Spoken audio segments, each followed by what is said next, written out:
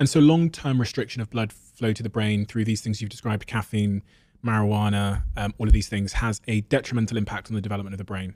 Pretty straightforward. I get that. So that's the B. R is retirement and aging. You want to prematurely age your brain?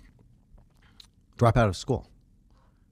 Do not engage in new learning. I mean, you doing this podcast, you're always learning new things, which is great for you. But the lack of, when you learn something new, your brain makes a new connection. When you stop learning or you start doing the same thing over and over again, your brain starts to disconnect itself. Being in a job that does not require new learning is a risk factor for dementia. Being lonely is a risk factor for dementia.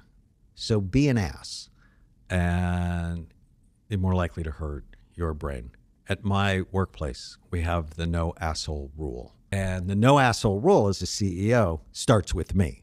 So I don't get to be one, but I'm not tolerating anybody who has asshole behavior at work. And if you're not an asshole, you're less likely to be lonely. And loneliness is terrible for brain function. If you want to prematurely age your brain, eat a lot of red meat as if your iron and ferritin levels are high, because ferritin, which is stored iron, tends to age the brain. The I is inflammation. If you want to increase inflammation, which is a root cause of so many medical and mental health issues, never floss. Don't really care about your teeth. So you want to love your brain, you have to love your mouth. It's absolutely critical for you not to have gum disease. Because if you have gingivitis, odds are you're at increased risk for heart disease and depression and dementia. It's fascinating. Like, I didn't learn about this, and I didn't really care about my teeth until I started seeing the links between gum disease and heart disease, gum disease and brain disease. And now I'm a flossing fool.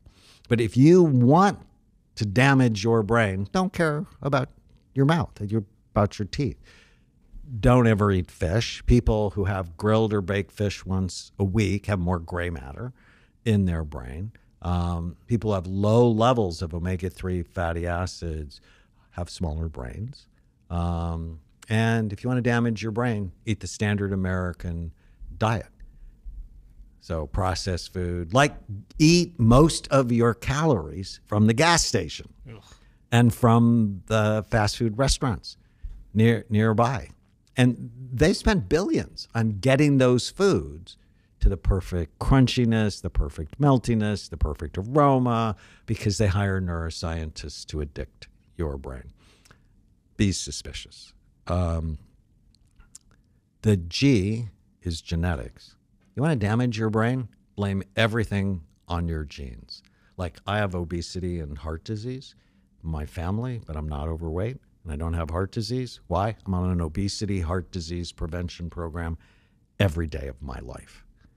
Because genes load the gun. It's what happens to us and what we choose to do that pulls the trigger. So I adopted my nieces because their parents couldn't stop using drugs. And I'm like adamant. If you want my help, you have to cooperate. There's no vaping. There's no drug use. There's no alcohol. And it's working. I taught them a new word last week, scromiting. Have you heard of scromiting? I haven't. It's a combination of screaming and vomiting. And because of the legalization of marijuana and the increased use, teenagers are getting this. And in record numbers, they're in emergency rooms screaming and vomiting. It's called scromiting. So genes load the gun, but know your risk and be on that prevention program. I mean, that's just the sign of intelligent life. The H is head trauma. You want to damage your brain? Play football, play soccer, play rugby, and box. And text while you're walking in LA.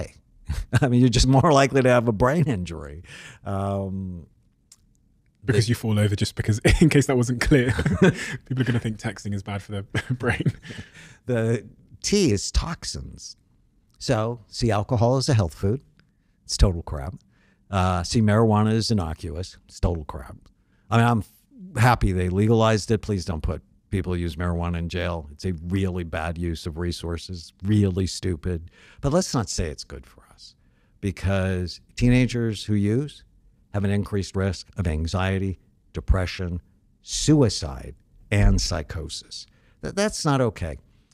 The brain undergoes wild development, and people sort of don't get this. They think little kids, their brain is undergoing wild development. But from the time you're 15 to 25, it's going through wild construction. In fact, that's when the highways are being myelinated. Have you ever heard of myelin? Myelin is a white fatty substance that gets wrapped on your neurons. And when a neuron or a brain cell becomes myelated, it becomes 10 to 100 times faster. It's more efficient. And when a baby's born, there's very little myelin in the cortex laid down. When they're about 2 months old, their occipital lobes, their visual cortex becomes myelinated. And when you smile at them, they smile back because they can really see you. Well, slowly, myelination goes from the back all the way to the front, but it doesn't get to the front until you're about 25. So this masterpiece building, if you will, is under construction until you're 25. So many teenagers, it's the crappy food. It's just like throwing poison into the construction zone. Marijuana is innocuous. We're going to the parties and getting drunk, and they're damaging the building. And yes, there are ways to repair it, but what idiot would damage the most beautiful building in the neighborhood? And I often say to my teenage patients, I said, hey, if you had $1 million racehorse, would you ever feed it junk food? Would you ever get it stoned? Would you ever get it drunk? And the smart ones would go, only if you were an idiot. But aren't you worth so much more? And we have a high school course called Brain Thrive by 25. We studied it in 16 schools. Decreases drug, alcohol, and tobacco use, decreases depression, and improves self-esteem. And one of the weeks is things to avoid to have a healthy brain. And at the end of the lecture, it's a boy, never a girl. That's really irritating. Raises his hand and goes, how can you have any fun? And we play a game with them called Who Has More Fun? The person with the good brain or the person with the bad brain? Who gets the girl and gets to keep her because he's not an ass? The person with the good brain or the person with the bad brain? Who gets into the college they want to get into? Who has the best life? And ultimately, it's the person with the good brain.